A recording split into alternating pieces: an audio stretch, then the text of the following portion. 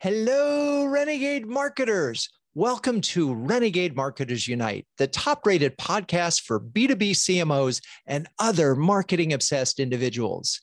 All right, you are about to listen to a recording of Renegade Marketers Live, our live show featuring the CMOs of CMO Huddles, a community that's sharing, caring, and daring each other to greatness every day of the week.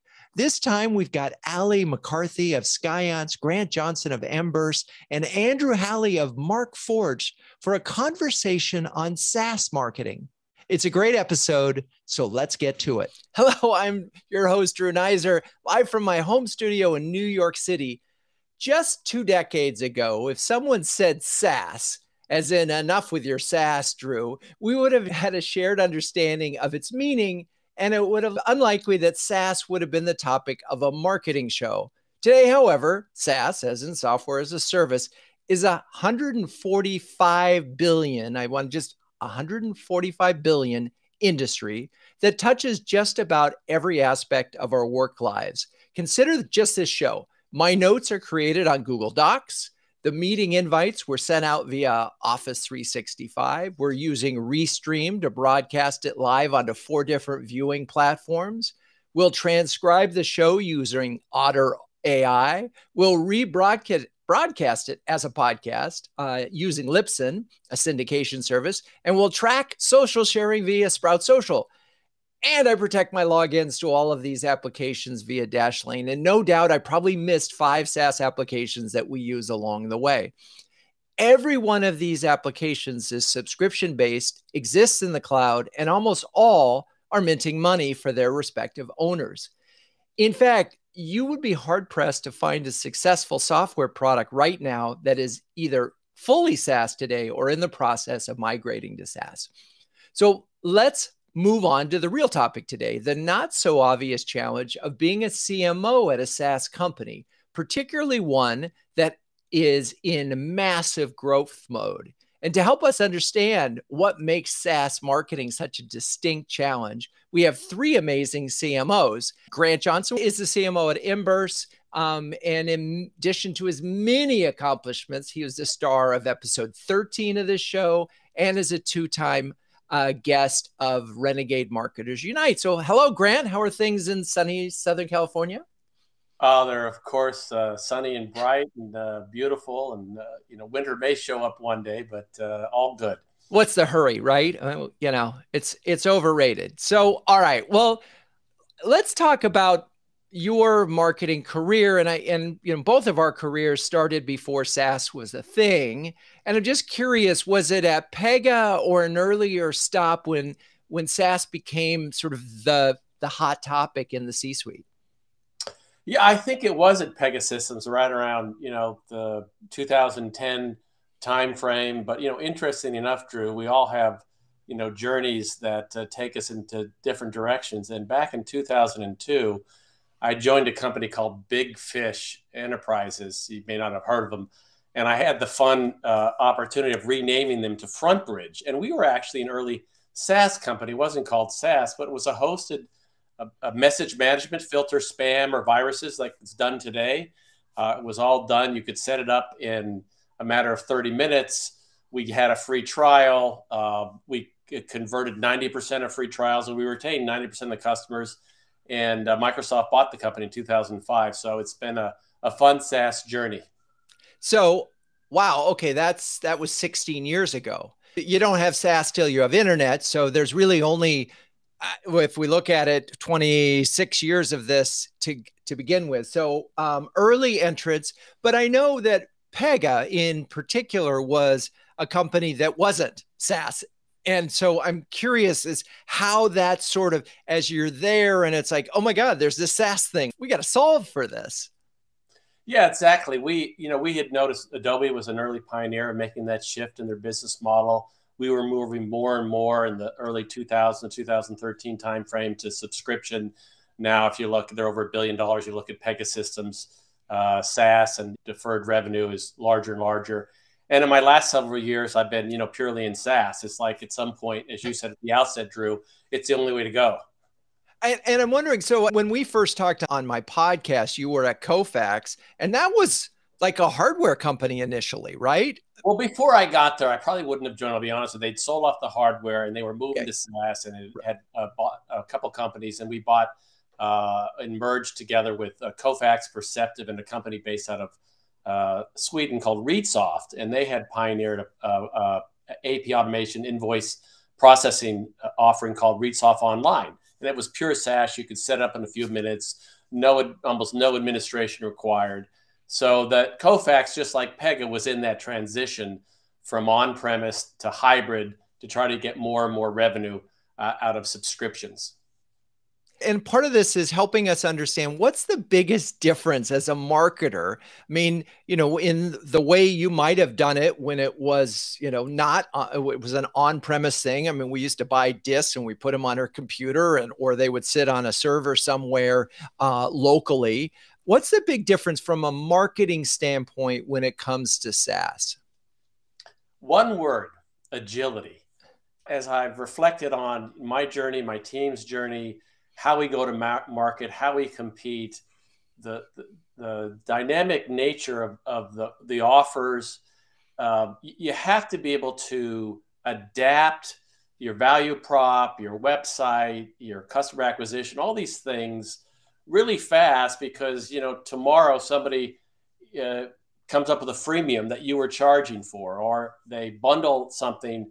Like, let's say we're in the expense and spend management business, and suddenly you can now do bill pay. Well, yesterday you couldn't do bill pay, so that adds to your value prop. So you just have to have that mindset. And in the on-premise, you could make decisions and move. I wouldn't say annually, but at least you could wait a quarter to take action. Now if you wait a month, it's too long. A week may seem too long to some of us. So interesting. Okay. And that helps. And it's purely because the market is so dynamic. Your products are so dynamic. And so obviously the competitor can come in, and you use the term freemium, and that's often what is talked about. We're going to talk about that later. But I at some point, how do you avoid, and that whenever we're talking agility, the downside of agility is, you're just all over the place. You're ricochet rabbit, you're responding and you're not leading. And it's really hard in that context to think about brand and marketing. Are we just working our way from campaign to campaign and messaging to messaging? How do you sort of keep that in the context of, well, we got to build a brand too? Well, it's the true north. It's the constant. We launched a campaign to verbify Emburse called Emburse It last quarter. We've done a lot on social media. We're doing a lot with our customers. We'll have conferences and campaigns all around building the brand, the awareness, the affinity, the advocacy around Emburse. So that'll be a constant. And we also have campaigns that are ongoing that we do for each of the major segments. But a lot of the tactics to acquire a particular customer, or to upsell or to cross-sell, those have much more variation and allow for experimentation and sort of this more flexible approach, to where you do have to maintain that constant brand presence. And the other key dimension that I found with SaaS is the inordinate importance of the customer experience. You have to deliver. The expectations have been elevated with the Facebooks and Amazons of the world, that business applications shouldn't have to be hard and difficult to use and non-intuitive, right? We have that mindset that we have to continue to streamline and simplify and support our customers in their journey to adopt our products. And so they'll be happy with that experience and tell other customers about it. So, and I guess before we sort of move on, overall, is this easier, harder, or just different from a marketing standpoint? I think it's more challenging, but in an exciting way, right? You have to be on your toes and agile and adaptive and willing to take risk. That's key component of being a CMO, is to make the right bets and make some calculated ones, and make some smaller ones too. That, hey, if they go south, no harm, no foul. Love it. Okay. All right. We're going to come back to you, but right now we're going to move to Hally McCarthy, CMO of Skience. Hally, hello. Hi. How are you? Good. Great. And happy to be here. Nice to be you. And so where are you? I'm in Downingtown, Pennsylvania, so it's about 40 miles west of Philadelphia. West of Philadelphia. Okay. All right. There. Well, so before we talk about Skience, you were at Brinker Capital for like 6 years. And I'm just curious because that's a sort of interesting and different type of place than what you're doing with Skience. Talk a little bit about that. Sure. So I've always been on the traditional investment management side of the business. So Brinker Capital being a investment management firm itself, I really have kind of grown up through that, if you will, my career. And it's been learned so much. What was interesting about my tenure there, and not only was I continuing to manage the marketing, but then was able to layer in additional things like practice management, really understanding how the advisor and client relationship works, and really helping advisors grow their business through deepening their relationships with their clients. So when Grant was talking about the customer experience, really having this hands-on approach of being able to understand how those conversations happen between a financial advisor and their client, and then how to deepen those. So that was a wonderful experience and really allowed me to kind of step outside of just traditional investment marketing. I also was able to finish my doctoral work while I was there. It's advanced studies in human behavior, but I studied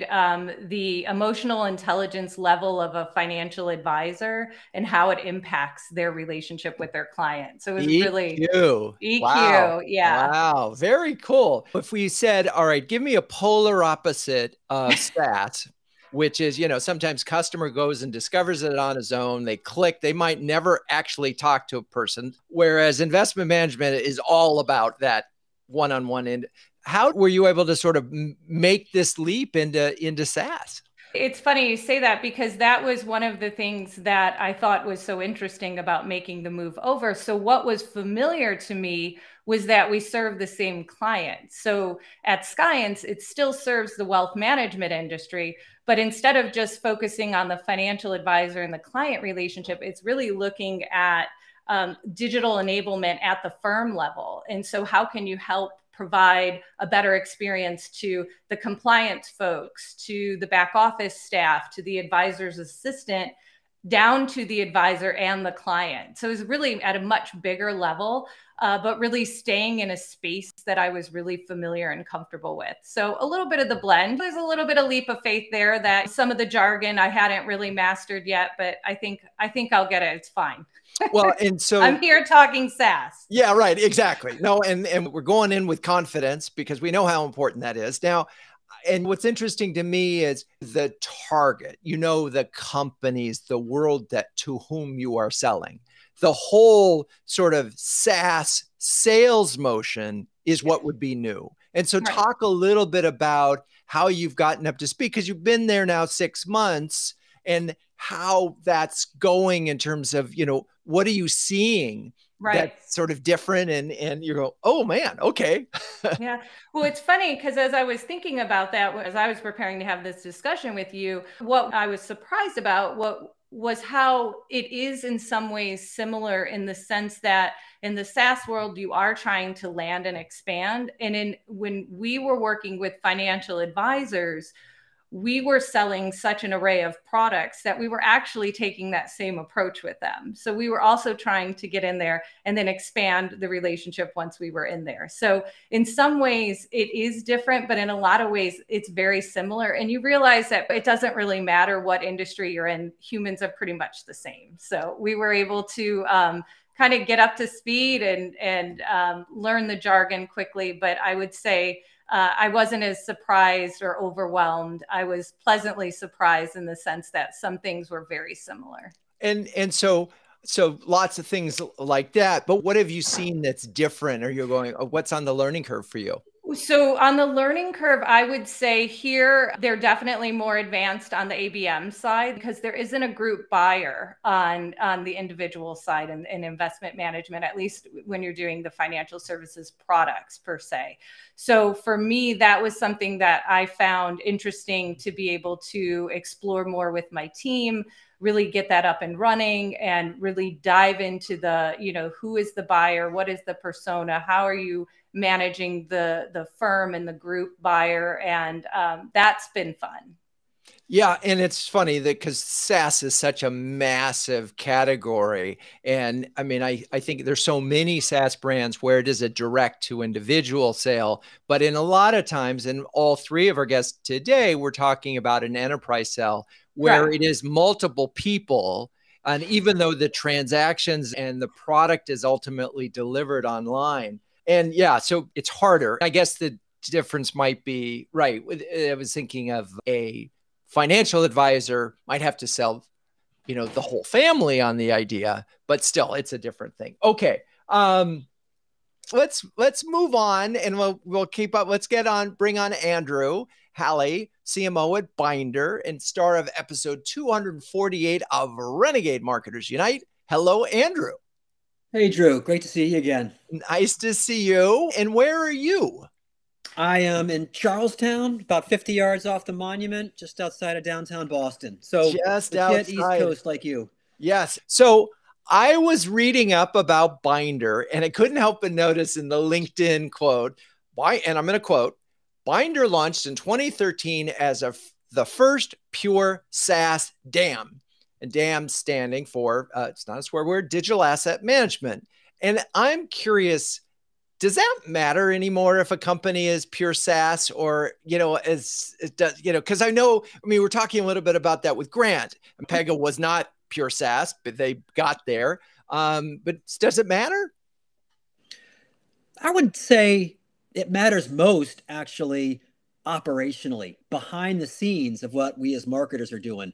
When you're a SaaS vendor, right, you're able to much more scalably develop, maintain, enhance, and deploy your software across tens, hundreds, thousands of customers, as opposed to when you don't have SaaS, when it's on-prem or on-prem's awkward cousin, single tenant hosted solutions. The operations are so much more complex. So I think that behind the scenes is much, much harder. And of course, if everything behind the scenes is harder, going more slowly, that kind of slows you down on the marketing side. I think another, I would say, thing that SaaS gives you, and this, you touched on this, I think we'll talk about it later too, is the whole ability to use a trial or freemium as a way to deliver value to the buyer ahead of a sales conversation. When you've got a multi-tenant SaaS solution, that's much easier to do. It may still not make sense to do, but it's something that you're able to do.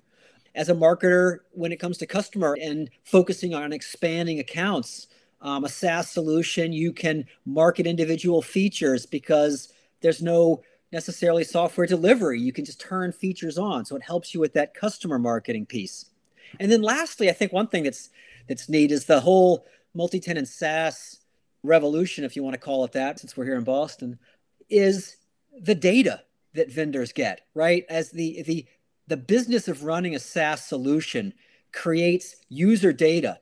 Sometimes it's called the data exhaust, which opens up all kinds of neat possibilities for businesses in value delivery to the customer, but also for marketing and the kinds of benchmarking and interesting insights you can share with buyers, again, delivering value ahead of the sales conversation. So I think it's got some major advantages, yes.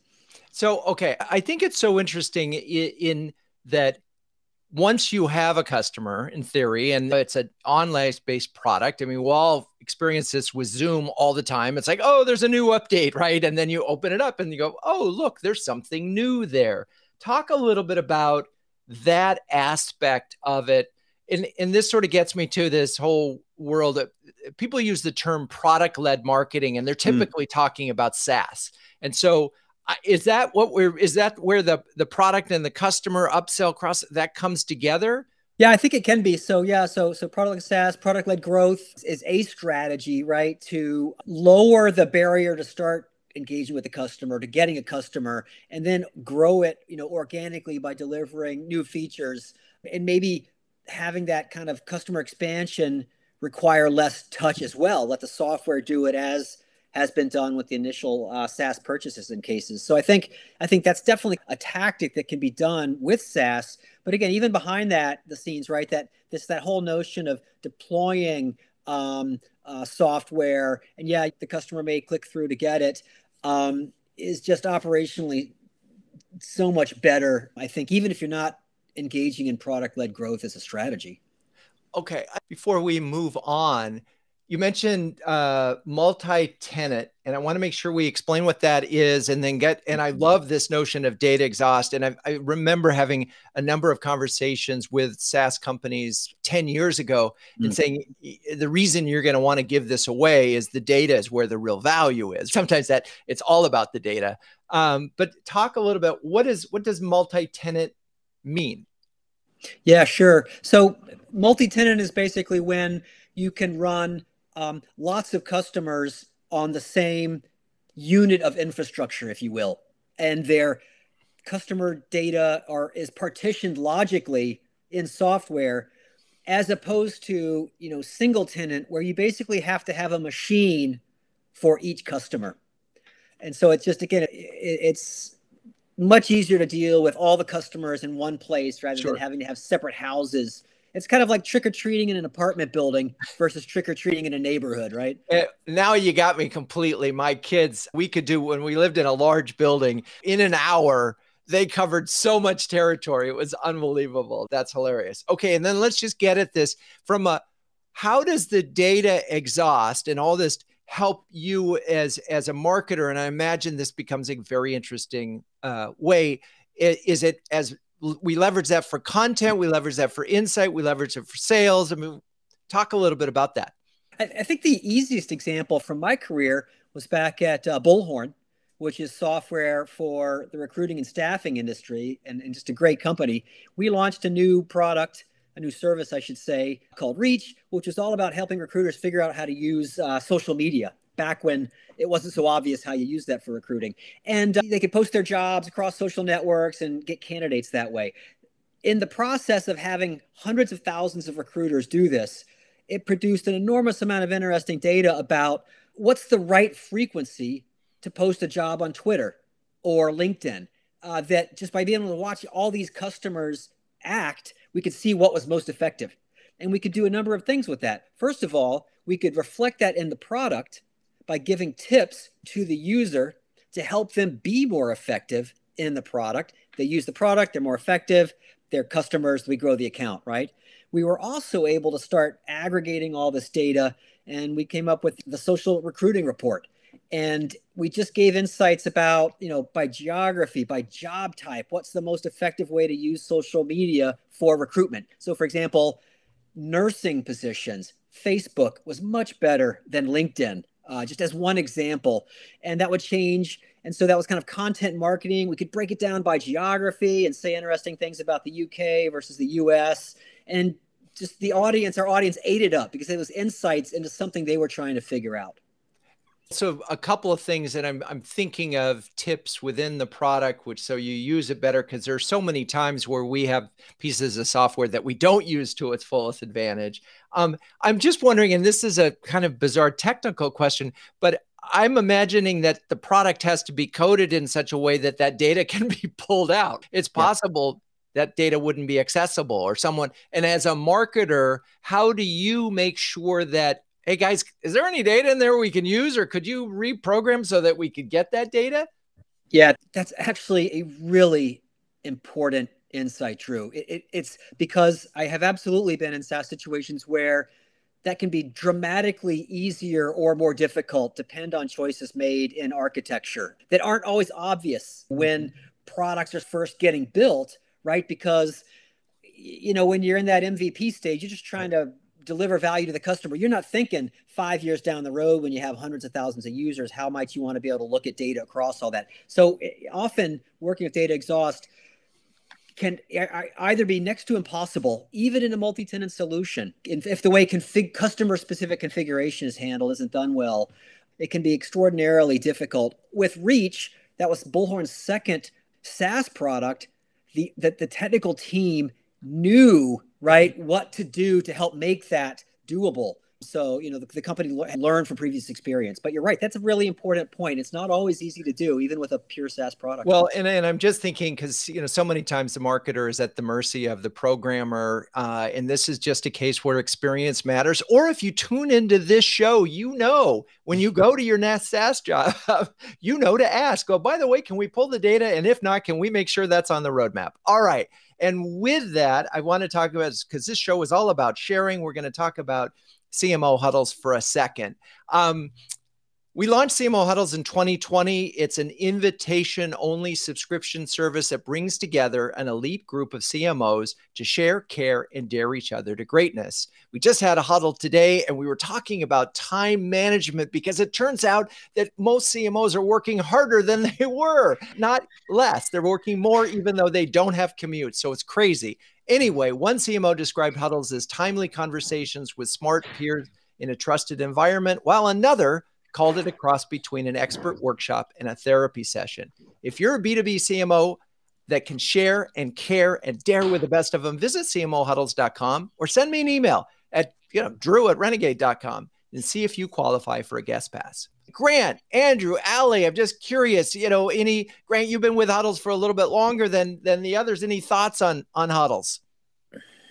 Yeah, I mean, you really struck a chord with this. I know it's, precipitated by the pandemic. And I've been you and I have known each other for a decade, of other CMO groups. And I think the unique combination of where, we come together monthly, share best practices, challenge and support each other with our own knowledge that is complementary, is a great form. In addition to all the other things like the lives and the bonus huddles, it really has become a valuable part of my monthly work life.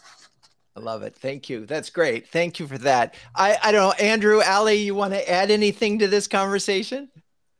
I would just add that it's a community that I think I really needed right now. So thank you. And I would echo what you said. It's something that I really look forward to. So it helps me fill up.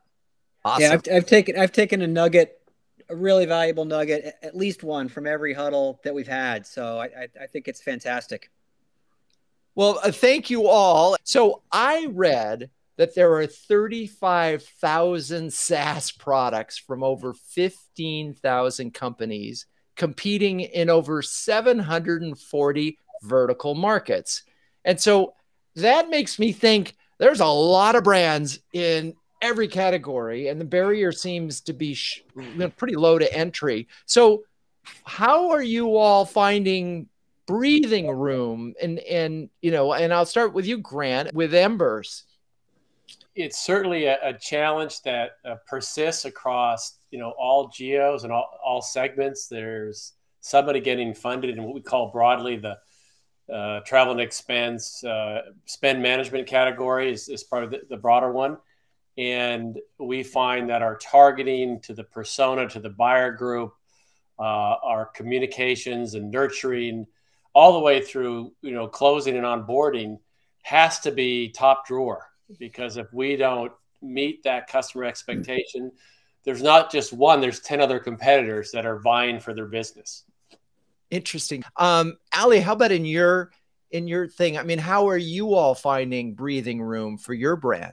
Sure. We specialize just in the wealth management space. So for us, it's important that we are becoming a consultative, trusted advisor to these firms, because digital transformation in the wealth management industry isn't as mature as in some other industries. I mean, there's a lot to unpack and there's a lot of legacy systems, but yet the consumer, we were talking about this earlier, that the consumer does demand a seamless experience. So we always want to help them get it right the first time. So we found that if we are a partner to them versus just them looking at us as just a vendor, then it's helping us really give them that roadmap to their long-term success. So that's been a way for us to get some breathing room for our brand. Interesting. I mean, so you're a trusted advisor to trusted advisors. That's right.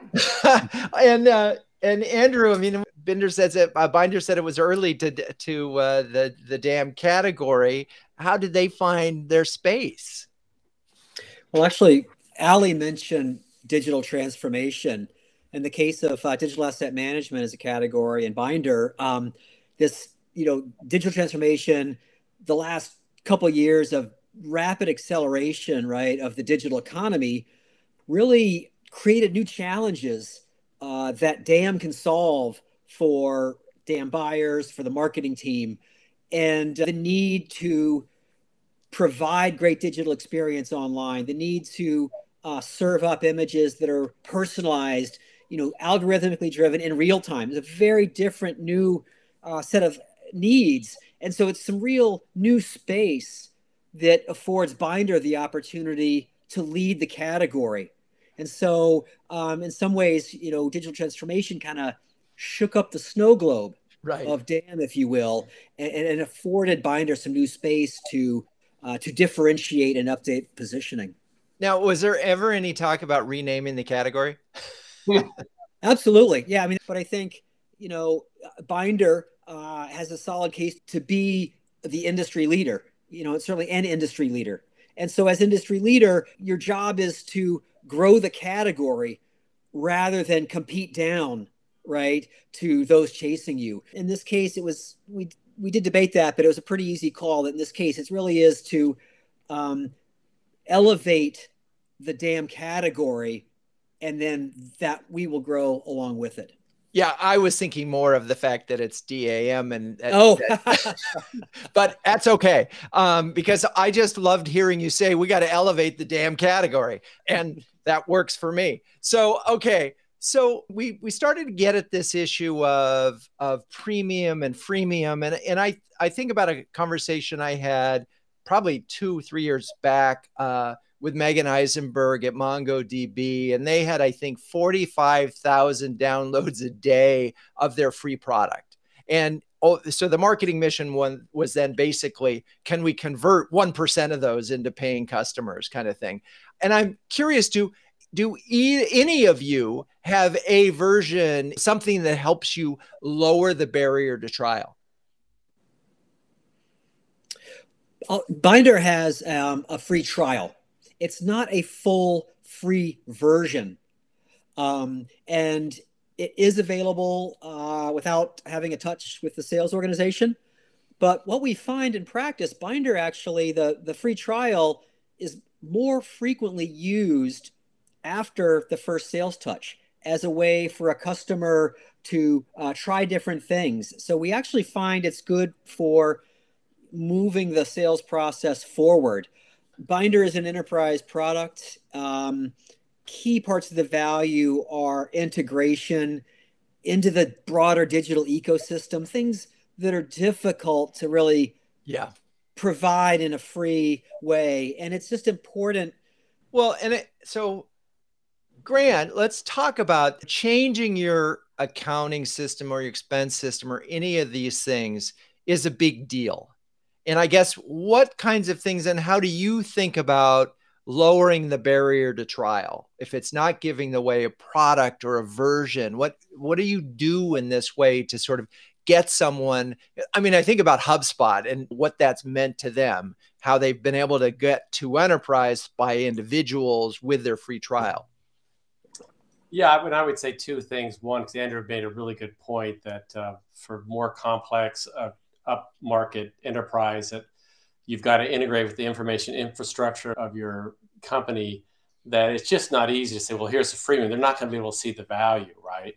So as you go to SMB or even mid-market, for us, if we can show how easy it is to connect to ERP, QuickBooks could be something for an SMB that's pretty obvious, then suddenly we see the conversion once they've had that aha moment from trial to subscription.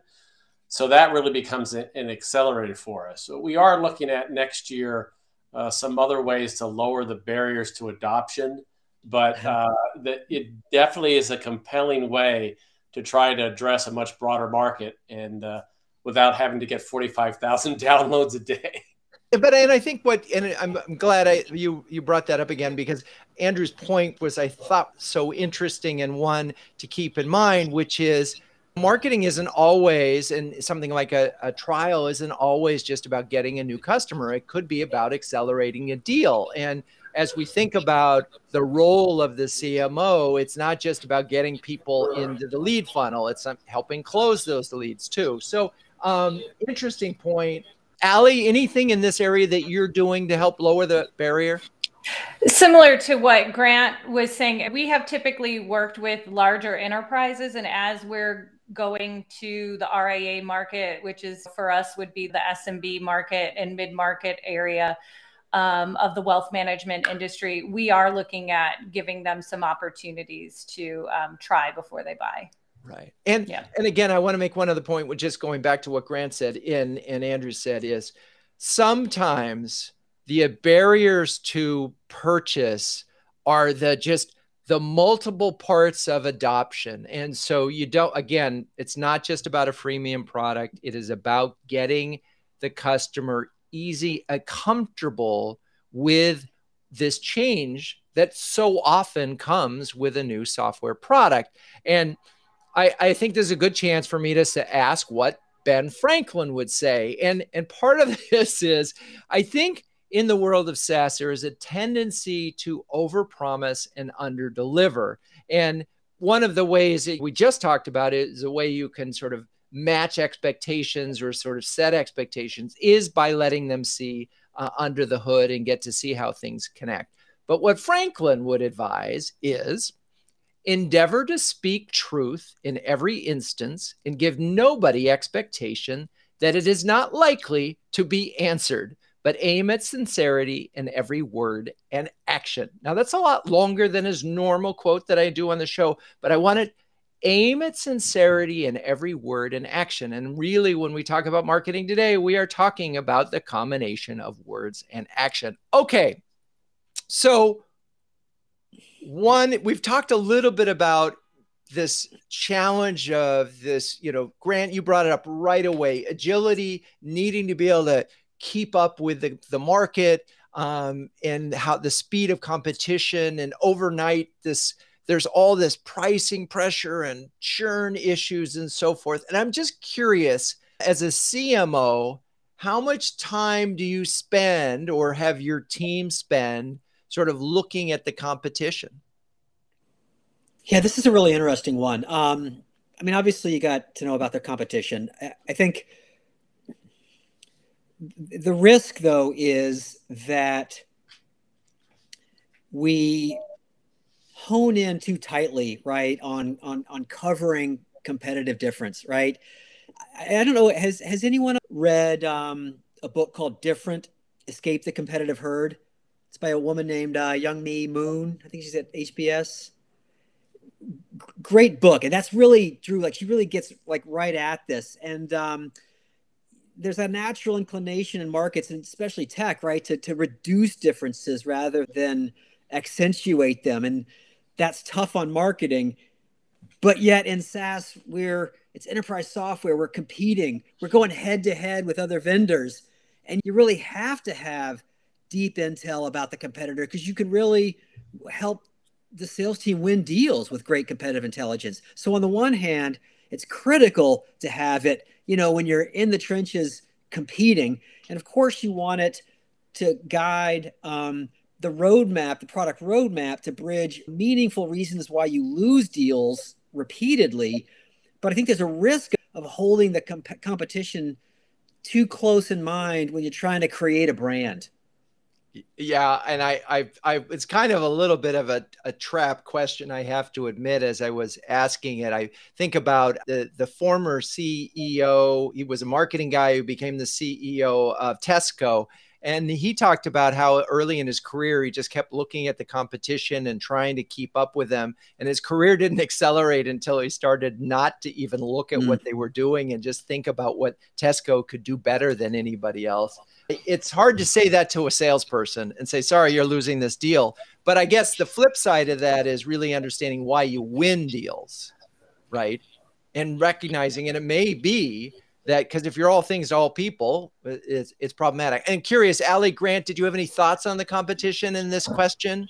The only thing I would add to what you were saying was I agree that you do have to pay attention to it, but it can't consume you, because it's so dynamic, and you find that who might be your competitor today could be your partner tomorrow. And so I think you almost need to just have knowledge of it just for the relationship aspect and being able to understand the collective strengths, because sometimes we're not the only solution for the clients we serve. There are times where we might need to, if we're going to do right by them, that it might be a blend of someone who could be considered a competitor or a partner. And so it's something you can never take your hand off the wheel, correct? But it is something that shouldn't be the only benchmark of success.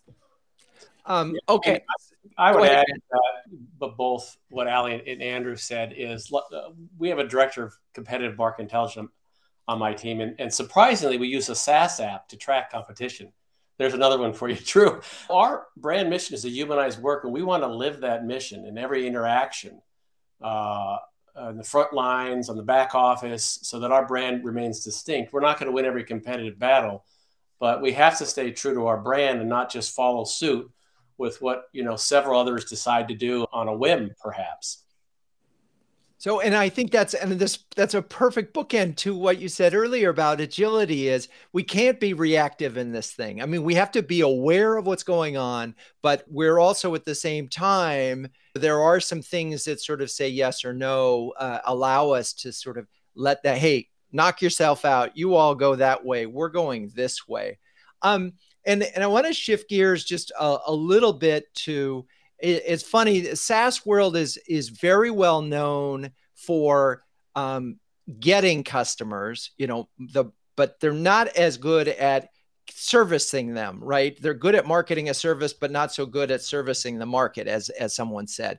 And I'm curious in you guys, as you think about both this service part of your business, how does that impact some of the decisions that you're making? And I mean, can you ever take your eye off of acquisition? Can you just sort of say, we really need to spend a little more time on customer service and customer marketing?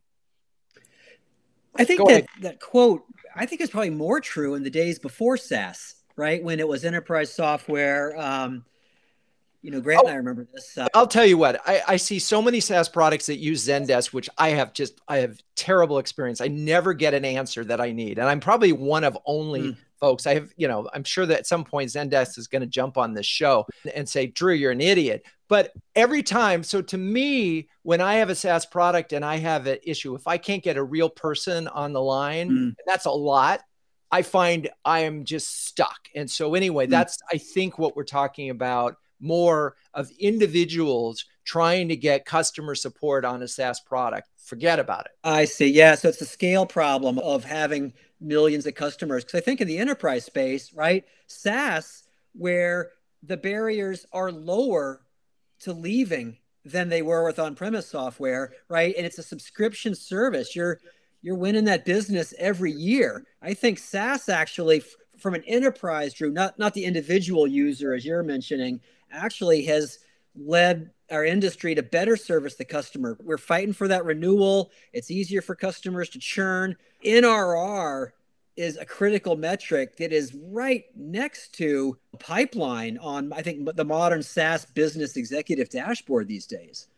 Okay. All right. Well, you heard that here. We're spending time on this. We're keeping our customers. 2022 is going to be the year of the customer. So let's talk about final words. We're running out of time here. We'll start with Al. For the SaaS marketers who are here, give us just sort of one key thought to be thinking about as you head into 2022. Well, I think as we head into 2022, we should never lose sight that the customer and the client, they're first. And, we need to approach everything we're doing now really with empathy more than we ever had. I mean, we went through a lot and we're not out of it yet. And so I think we need to just keep our eyes and our gaze on our clients and where they are and how best we can serve them. Because I think you're right. If you're looking at the competition, that's one thing. But if you're looking at where the evolving road that our clients are going to, I think that's more important. And I think it's the right North Star for all the firms in our category. Okay, Grant. Thank you for that, Hally. Grant? Well, in 2022, you don't have to be a horse whisperer, but you do have to remain, as Hally said, to be a really good listener. The answers are there, and your customers are willing to share. You've just got to open up the dialogue and then double down where you're strong. Be true to your brand, accentuate your differentiation, and there's lots of upside if you follow those two prescripts. Accentuate your differentiation. All right, very good. Okay, Andrew, final words. I think 2022 is going to be the year to really focus on talent. Things are going crazy. You can't grow without great people. We've all heard about the Great Resignation. Focus on developing your people, being human with them. I think, Grant, you said that. To me, the big challenge of 2022 is actually going to be with teams and talent.